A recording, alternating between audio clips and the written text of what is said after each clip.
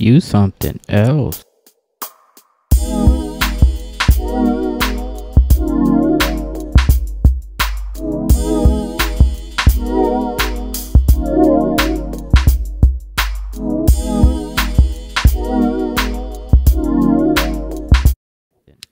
Welcome everybody to another episode of I Ain't Gonna Say Nothing, but where we cover topics that people don't want to say nothing, but they're gonna say something anyway.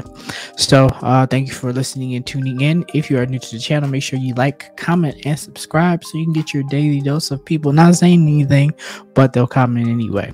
So let's get into it. All right, so we got a gang of stuff going on. Wow, I can't believe people are this stupid and are this heroic. So I would like to start off by saying this. I know there were things going to where there was the athlete Damar Hamlin, to where he collapsed on the field during the game week before last, during the Monday Night Football game, and there was a lot of support going out. It's nice to know that, you know, a lot of times people are just looked at when you're an athlete. That's it. You're just an athlete, and no one really cares about the person that is behind the mask, that is, you know, behind the uniform. Like, at the end of the day, he's still a person just like you and I. And it was great to see the enormous support that he was getting, whether it's between Twitter, Instagram, Facebook, or even through the regular media that was happening.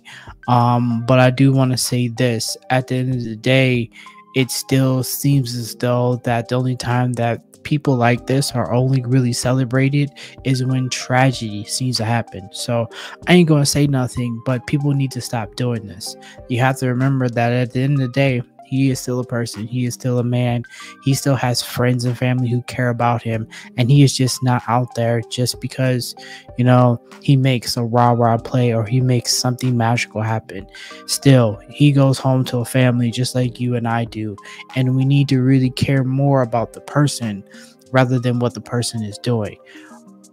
Too many times that it seems as though people get caught up in the hype. People get caught up in the moment to where they don't realize it's an actual person that is out there doing these extraordinary things, and we never tend to look at that person for what they're doing rather than how they're doing it. I hate to see that people only care about other people when there is a tragedy attached to it. Then everybody wants to get wrapped up in emotion and then just think that, oh my goodness, like, I cared about him so much. And it's like, no, we never would have knew about this person if a tragedy like that never would have happened. We never would have knew that, oh, he was a 6th round pick. Oh, he came from Pittsburgh. Oh, he came from University of Pitt. Like, he was a guy to do everything that he possibly could just to be able to make it.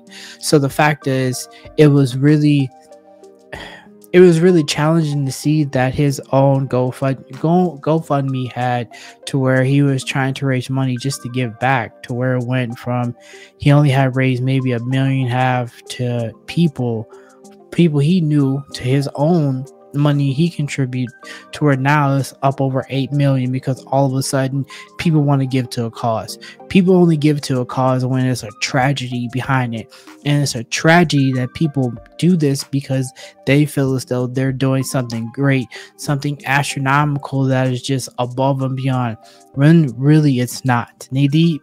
We as people really need to stop doing things like this, because it makes no sense. You can't feel good about a situation just because, like I said, a tragedy is attached to it. Stop doing this. Stop thinking that we need some type of hero story, some type of feel-good story so we can feel good about our own selves. No.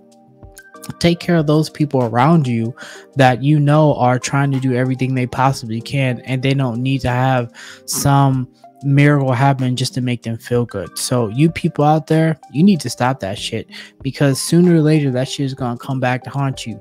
And you people out there who's thinking you're doing something good for someone else just because a tragedy is attached to it, no. You need to fucking die. Well, not die, but just suffer a horrible IBS or irritable bowel syndrome to where you just shit nonstop. So I ain't gonna say nothing, but you need to stop. I ain't gonna say nothing, but it's in due time that people will not get away with the ugliness that they do in the darkness. Remember, what is done in the dark will come to the light. And it's about time that, just because you think you're rich, you're high and mighty, that you can get away with stuff. Case in point. So if any of you have ever watched USA, you watched the series Chrisley Knows Best, you would know about these two, Todd and Julie Christie. Now, these two are supposedly real estate developers, entrepreneurs, fashion expertise, or whatever. They have a nice family, as you can see here. But what they fail to depict is how wrong they are and what they've done. So they were convicted in essence of almost 20 some years. Todd Chrisley was convicted of 12 years and Julie Christie was convicted of 7 years. So they were convicted of taking out almost up to excess of $30 million in loans. And then they were convicted of tax fraud, wire fraud, tax evasion, conspiracy to commit wire fraud, and so forth. So it's just one of those things, as we always talk about, the rich get richer and the poor get poorer. Well, this is an example to where sometimes your actions, they will catch up to you. Karma will catch up to you. And you think you can get away with something when you really can't. People out there always seem to think that the rich will always get away, that people with money will never have to answer for the omit to their actions. Well, case in point right here, you got two prominent white people who thought they can get away with things, and they didn't, and it caught up with them. Because sooner or later, you keep doing bad, and bad is going to come after you. Even though you think you're doing good and you're high and mighty, and you keep saying, oh, we're a family, we run things as a family, and we try to do things the right religious way. Because if you ever watch any of their episodes that they would broadcast, they were just so they were of the whitest of the whites. They're blonde, blue eyes, and they're Baptists and all this. No, I look at them as white people trying to get away with doing white things. Like, this is a white collar crime right here, and their time will pay. Now, yes, they will be sentenced. They have been sentenced, to serve out their sentence in a federal penitentiary, but in a minimum security, to where, since this is a white crime, it really doesn't matter, because they are not, of rapes, murders, burglaries, anything like that. So it goes to show that, yes, justice was served, but was justice really served? Because once they get out, say in good behavior, once they get out maybe 5-6 years, they'll probably go back to doing the same exact shit they was doing before. But if this was, and we're going to really bring race into this, if this was, like you say, maybe black folks doing this, then black folks wouldn't be able to really get away. So if Todd was black, Todd would probably Black Todd probably would have got, I don't know, maybe 30 years to life. And then maybe Black Julie, she would have probably got 20 years and with good behavior. But Black Todd probably would have got 30 years with no parole. So that means he probably would have had to done almost 50 years of his sentence before he even be eligible. And it just goes to show you, like, there is a martyr in this system that we call the justice system, that it doesn't feel like it is justified. And it's only just us. Yes, just us black people, that we can do the whitest of the white crimes, but we never get away with it because we have to serve the punishment that dictates to the crime. And sometimes the crime doesn't always mean that we're going to get the just cause punishment that is served. And that makes no sense. I'm not going to say nothing, but this shit right here sucks, because I really feel as though there should have been more time given. Like, you're committing wire fraud, you're committing tax evasion, conspiracy to commit wire fraud, and everything like this. And then you're also defrauding other people by getting one loan and then paying off another. It's almost in a sense of a fucking Ponzi scheme. But of course, it wasn't like that. They were just getting a whole bunch of loans and then living lavish life. So I mean, that's fine, but still, it's like I think and I believe that more should have been done. But you know, of course, when you're white, you get a privilege that sometimes it is in your favor rather than it's not. So I ain't gonna say nothing, but it wasn't justified.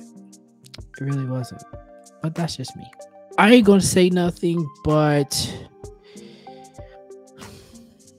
I think we need to really take into account about who we really put our trust into, who we really put in account of when it goes protecting and serving. So there is a thing going on right now in Verge, Tennessee, to where there are 8 officers that were in a sex scheme, because they were having sex on the job. They really were. So out of 8 officers, there was one homely looking white woman. Yes, this bitch right here. She just looks like she'll take dick from anybody. And there are also 5. So 5 were fired. 4 of them, well, yeah, there was 5 fired. So 4 of them were black, and 1 of them was Hispanic, and then the other 3 were white. And those 3 got suspended. Oh, wonderful. So yes, I understand. To the point to where it's almost like you have to, admit to the crime that was done. Yeah, I get it. And then going through everything, through the rap sheet of what was happening. So one of them was a lieutenant or a sergeant, whichever, and then got demoted basically to officer. And then he was fired because he did some things, conduct unbeknownst to him, as where he was using the computer for personal use. Another one, he took a phone off somebody and never reported it. Another one, which I can't believe I say this, was let go because he was smoking in the car. I mean, how dumb are you? Just pull over. And another one was clocking in hours but not reporting it. Like, these are some of the most stupidest people ever. I don't get this. And then for all of this to be wrapped up to where y'all are raw dogging and running a train on this white girl in the police station while you're on duty. Like, can't you wait and just take it down the street to like the motel, or just go do it in a back alley where you're gonna buy the crack from? Hell, you could have got it at the same time where you took the phone off the one person. Like, come on now, be smart. I really think like these officers that we pick to represent us, to protect and serve us, are about as dumb as the next person. I really do. And these officers, even these politicians, like half of them, I don't even think they could even pass an IQ test. I really don't. Seriously, we would be more protected if we gave people with Down syndrome guns, because these people who do the most dumbest shit while they're on duty makes you wonder, what are you thinking? Like, really? Like, seriously, take a look at this hoe. She just looks like she'll just say yes to anything. And it doesn't matter. Like, this girl just says, hey, just come in my face all over again, over and over. I don't care. I'm down for anything. She just really looks like it. Like, I'm taking a look at her and I can't believe that she just looks so stupid. And that's just me, because I say a lot of dumb things. Trust me, I do. And I listen to myself. Other people have too. And if you listen to whether it's been on here or it's been on my podcast, you can know that the shit that comes out of my mouth is just like, Will, what are you thinking? But this hoe right here, yeah, it's like, where? I know police, they go through academy. You go through academy training. and you got to prepare yourself for the things that you're going to see out in the field. Okay. But nothing can ever prepare you for when you get a train ran on by three black dudes and a Mexican. Like, that's just a setup for a joke right there. That really is. And then 3 other dudes got suspended, and then they're going to come back. Now, I don't know if they got suspended with leave or without leave. When I looked it up and tried to get some more research on it, it really wasn't available at the time. So stay tuned for that. But I ain't gonna say nothing. But the people that we have protecting us, hell, it doesn't even look like they can protect themselves, especially when you got these 8 idiots on duty. So you better watch out. Seriously, you better watch out. So, I ain't gonna say nothing, but the MLK monument is come under scrutiny. It's under scrutiny because if you just take a look at it right now, you can just, in our nasty brains, because everybody, even when I first saw it, I'm like, what the fuck is this? Everybody's referenced it to some type of sex act. Whether it's a dick being held, is a dick not being held, it's going to the left or it's a little bit curved. I mean, ladies, however you like it, that's up to you. But really what it is in reference to is to when King won the Nobel Peace Prize in 1964. He won it, and if you can look at it, just look at it very closely and very distinctly, you can see there's 2 arms. Well, it's in reference to when he won the Nobel Peace Prize, and then him and his wife, Coretta Scott King, were hugging at the time. Now, the thing about it is, it was revealed in Boston. Why it was revealed in Boston? Because that's when he gave a speech there on April 23rd, 1965. So this was a year after he won the Nobel Peace Prize, of course. Now, even though the statue itself stands 20 feet tall and 40 feet wide, it still looks like 2 dicks are just being wrapped around each other. So it just looks like a gay gangbang. I'm saying, I ain't gonna say nothing, but it really looks like just 2 dicks are being held by one hand. Now, I don't know if it could be a woman's hand or a man's hand, however you want to look at it. That is totally up to you. But in a sense, it's like, it is not what it appears to be. Remember, sometimes art like this can be abstract art to where it might look one way, but it's really another way. And so there is a huge uproar about it as what people are saying about it as to what it really is. Now, what I don't seem to understand is, why did they have to unveil the statue there? Now, I can understand the prominence of it all, but then again, I mean, couldn't they put it somewhere else? Like, why don't you just go put it in Atlanta, where King is originally from, where he was birthed and housed for a majority of his years? Don't put it in Boston. Yeah, I understand that, he gave a speech there in 1965, the 23rd of April, of 20,000 people were standing there. But then again, it made no sense to put it in Boston. Go put it somewhere else. Like, there's plenty of space. Go tear a crack house down or somewhere. I mean, I don't know. I ain't gonna say nothing, but come on now, let's be realistic.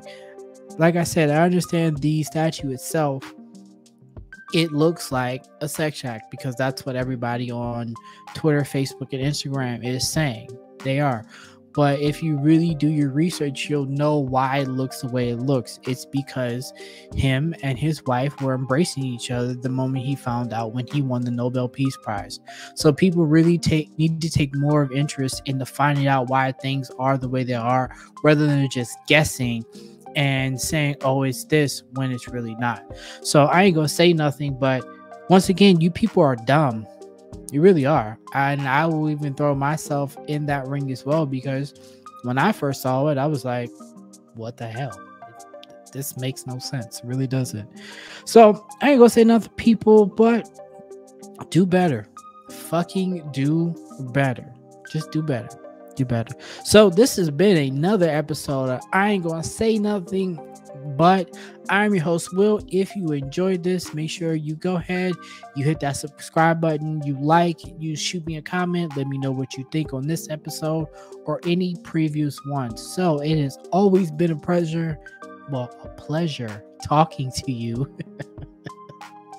And I am so happy and so thankful that you stopped by and checked me out. So I will talk to you all soon. And also, if you like the music that is playing, make sure you go, follow and check me out on Apple, Spotify, YouTube, Amazon, wherever you get your streaming music from. Let me know what you think. Okay, people? So this is Will, and I'll talk to y'all all soon. You something else.